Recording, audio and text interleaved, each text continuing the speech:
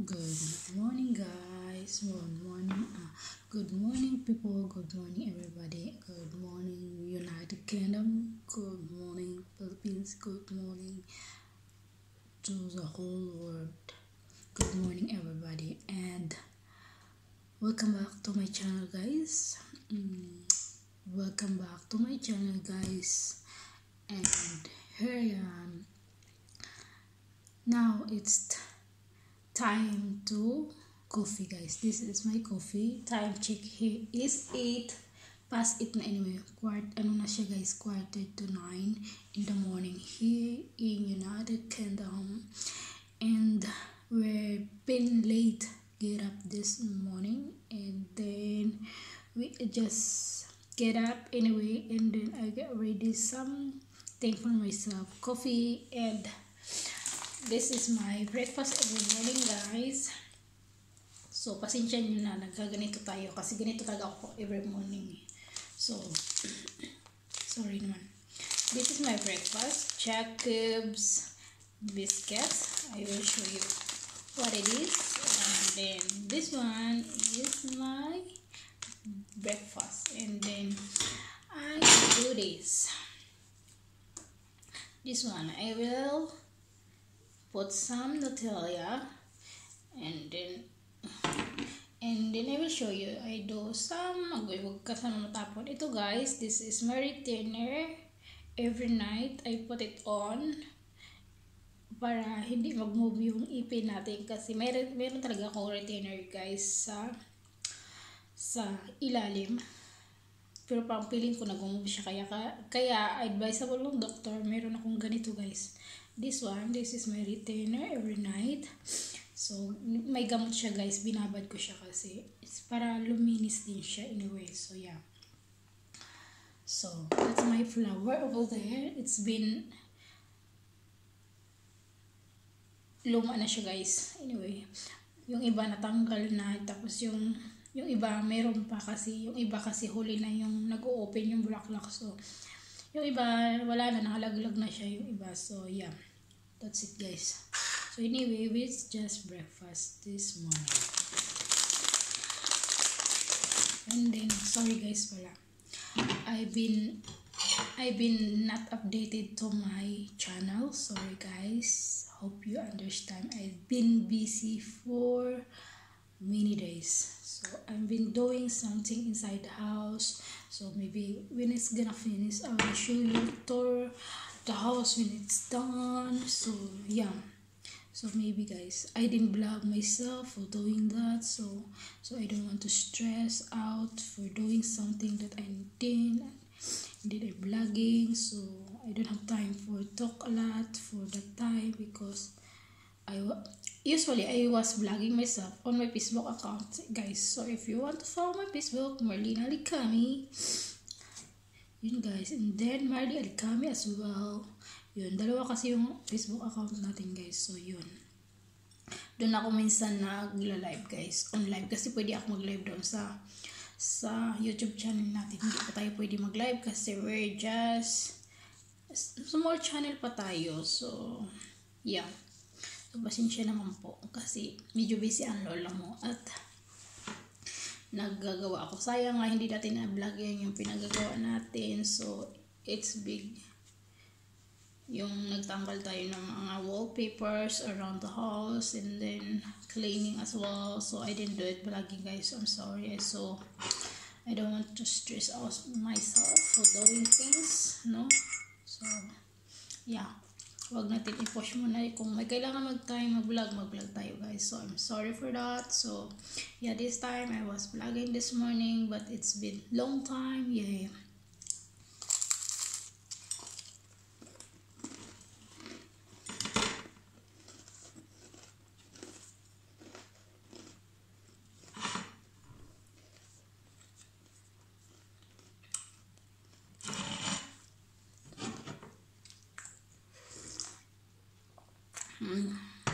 Harap ng kape. Yan, sarap. Then yesterday, guys, I will tell you the story later on when I'm done this one piece of biscuit, kasi gutom talaga ako kasi late na ako ng breakfast, no?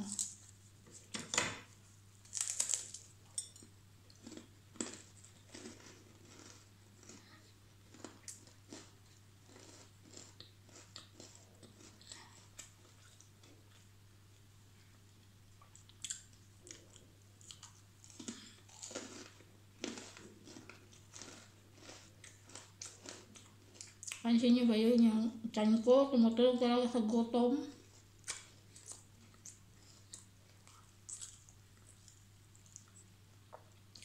Kasi kanina pa talaga ako gutom, guys. Late na kami mag-asawang bumangon sa kama. So, yun, late na rin ako mag-breakfast. Dahil nga sa lamig, guys. Pag taglamig dito, nakakatamad lang talaga bumangon. Alam mo yun, gusto ko matulog na matulog maghapon kung pwede lang. So, kailangan bumangon para kumain.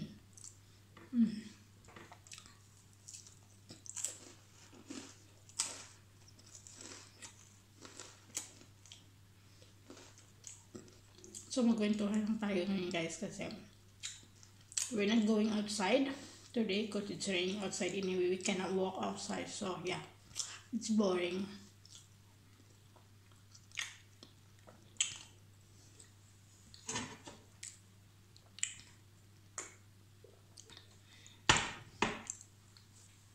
Guys, yesterday we went out anyway. We go to my mother-in-law's in the nursing home in anong pangalaban nursing home na yun? Nakalimutan ko, guys. Tawag dito. Naisip ko na yung kanila, nakalimutan ko tuloy. Makalimutan kasi ako, guys. Pasensya naman. Danegray, yun. Sa Putkol. Kung sino taga Putkol dito, please PM me in comment below kung may nanonood man taga Welsh, please comment below, guys, if you tell me kung nataga rito ka, kung Filipina ka, pwede naman, guys. So anytime you prefer, comment below. So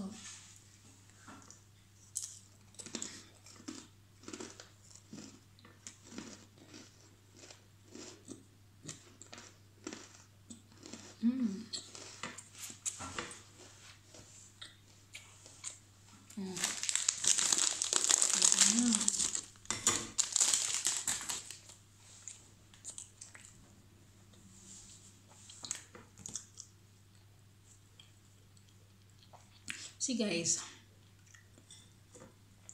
tawag dito, kalimutan ko naman sabihin ko, ano ba yan, kalimutan si mo. Yan nga pala, guys, napunta kami ng nursing home kahapon around 12 noon ng hapon dito. Lumabas kami ng bahay, and then pumunta kami doon para bisitahin namin ang mother-in-law ko kasi matanda na siya, guys. It's 82, yeah.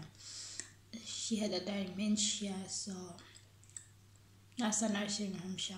Kailangan talaga nurse ang magbabantay sa kanya, yung mag-maintain sa mga gamot niya, kung ano-ano man, kasi nga alagayin na talaga siya sobra, guys, kasi hindi naman siya allowed sa amin kasi yung bahay nga ginagawa. So kung ako lang mag-decision, guys, I'm the one to look after her if the two sister they allow me or something like that. But the advice to the doctor advice, I think, should be in the nursing home kasi most nurses kasi nagbabantay doon.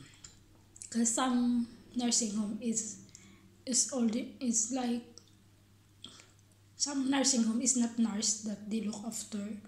Hindi po lahat ang nurse ang nagbabantay sa nursing home. Meron talagang mga nurse lang at saka mga care. Mostly sa iba kasi care lang. Tapos nandun yung mga empleyado, blah blah blah. Kasi doon sa mami ng asawa ko, mga nurse nandun karamihan. So it's more safe, I think. So yeah. Tapos nilabas namin siya kahapon, guys, kasi yesterday it's been sunny day, so the weather is nice yesterday, so it's time to take her out for a while for 20 minutes. It's enough for her, good for her, like, you know, makalanghap mo na siya ng fresh ko na hangin galing sa labas, and then from the sun for the face, because sabi nila mas maganda kasi daw talaga, alam naman na natin yun. So yung kaganda ka sa lusugan, magkakaroon ka ng makalanghap ka ng malas fresh kong hangin, tapos yung init sa araw, vitamin D yun. So yun, guys, we take her out for 20 minutes, and then dahil tatlo kami doon sa bisita yung best friend niya. Sorry. Si Ann. Yung asawa ko tsaka ako. So, yeah. Si Ann din, ano na yun, may edad na. May edad na rin yung friend niya. So, yeah. We visit every weekend, every week, once a week, something like that. So, yeah. It's very important to visit sometimes. Mostly your mother. The main thing, very important to me that I'm fully in love with my hubby. I think it's because he is a loving person. Mostly sa mami niya, most of the time. Ngayon ko lubos siya nakilala nga nandito na ako. No? Nga ganun talaga pala siya. So, loving and caring person, you know. So, that's why I don't want to cry. So I don't want to drama anyway. So, yeah. Doon ko na-realize sa sarili ko na ganun pala talaga siya na tao. So, lahat naman tayo, pero hindi lahat talaga ng mga anak na ganun sa mga magulang nila, no. Gusto kasi lagi ng asawa ko nga lagi niya nakikita yung mami niya kahit once a week lang, no. So, for me kasi hindi ko naman pinagdadamot yun. Mas gusto ko nga yun eh. So, anyway, ayaw ko umiyak kasi maalala ko ng aking lola ko eh. So, anyway, yung mas gusto ko nga yun eh. Kasi, my brother and I we're close, but hindi siya ganun sa mother ko. Totally. Nang ganun. So, that's why I love him, I think. I think talaga. Sige, yes. It is. So, why? Doon ko na-realize na I love him so much because the way he is for her mother. So, I thumbs up for him, you know. Bihira lang yung mga lalaking ganun. Kaya sa mga lalaking ganun, mahalin yung mga magulang nyo. Ipakita nyo, iparamdam nyo hanggat maaga pa. Habang nabubuhay pa sila, alam mo yun, kailangan nilang kalinga at pagmamahal. Alam mo yun, kasi bandang huli, tayo rin magsisisi nga. Pag wala na sila, hindi natin naparamdam yung pagmamahal natin sa kanila, yun, doon tayo nagsisisi kung minsan eh. So, for me, hindi ako nagsisi na hindi ko nakita ang lola ko na nawala na siya ever. So, it's a blessing to us anyway kasi I don't want to she suffered magsasuffer siya no sa nararamdaman niya. So, I decided to talk my mom and then tell her what I said. So, yeah. I said, no matter what, I love her.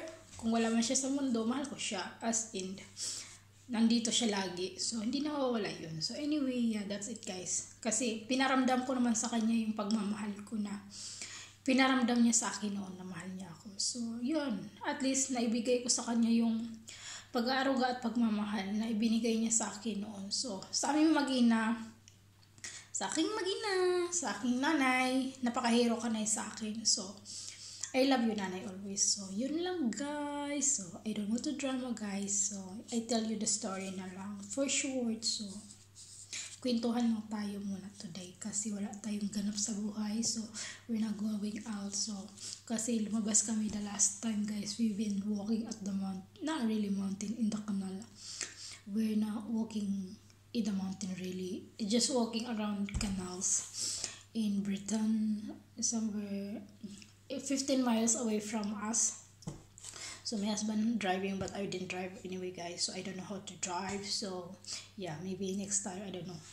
So, I'm thirsty for driving, but I think I'm not capable of for drive because I have, tawag dito guys, mayroon tayong nervyosa po ako guys, kaya impossible yun, kahit na mag-drive lang yung asawa ko nga mabilis. My God, my heart is beating like this. So, yeah. I don't know. Maybe someday. Sorry. May blame tayo.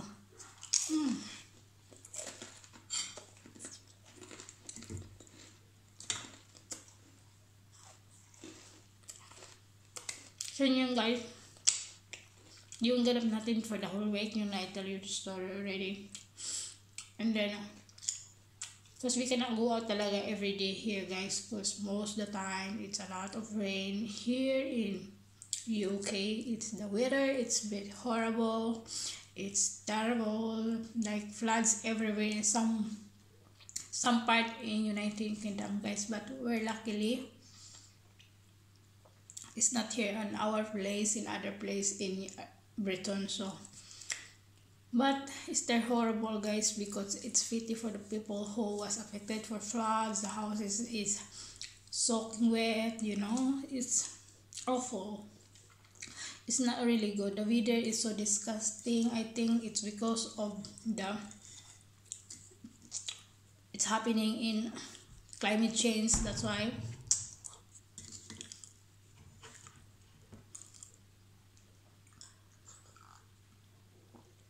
You cannot control the weather, you like it or not. It's rain, so what can you do? You cannot change it anything. So stay at home and just have fun yourself. You don't get bored something, you do something else that you love to, like reading, watching, etc., you know, inside the house. So it's up to you guys. Mostly if you live in United Kingdom, most people here they don't like they don't like the weather, because they moan a lot the weather, mostly to my hubby. No, he don't like at all. He don't like at all the rain. So my god, not only him really, most people here they don't like the rain. They don't mind the cold weather, but the rain, oh my god, so bloody awful for them usually. Because naman nakaka-depress yung yung weather dito sa United Kingdom. Kung you're not the person kind of positive. Some people kasi cannot control to be, you know, nade-stress sila, nade-depress sila. Mostly kung nag-iisa ka lang sa buhay, nag-iisa ka lang dito sa buhay, guys. Nakakalungkot naman talaga. Hindi easy. For me kasi, I did realize myself, no, na mas maganda sa Pilipinas kasi kahit paano mahirap ang mga tao doon sa Pilipinas. The people was so happy, like the smile is still there, you know, no matter the poor they are, you know. It's unlike here, you know, people they have everything, but some people they're not happy or something, like they moan a lot, the weather, something like that. So anyway, that's it, guys. That's all my observation for myself, ha. So mostly pag ulan, nako guys, nakaka-stress niya naman talaga. But for me, but for me, I really don't care. It's raining outside because I've been inside the house. So I really don't care. I said to my friend yesterday, the friend of his mommy anyway, she asking me for how I am about here the weather. I said it's fine for me. I said I really don't care really for the rain. I said I'm just used to it, I think. And what can I do? I said, what can I do? I'm here in United Kingdom, I said. So yeah, cannot change it, so either, so accept it. Acceptance is more important, you know. You don't need to be worried about things like, yeah, all of that. The world is full of worries. So if you napapa-apekto ka pa sa nangyari sa mundo, or you know, ikaw lang naman yung naapektuhan for yourself, like madidepress ka lang. So just pray everything be okay. So that's all I can say. So thank you very much. Yun lang, guys. Kain na tayo at lumalamig na naman yung kape ko sa kadadaldal ko dito. So that's it, guys. In my experience and my observation whole. So yan.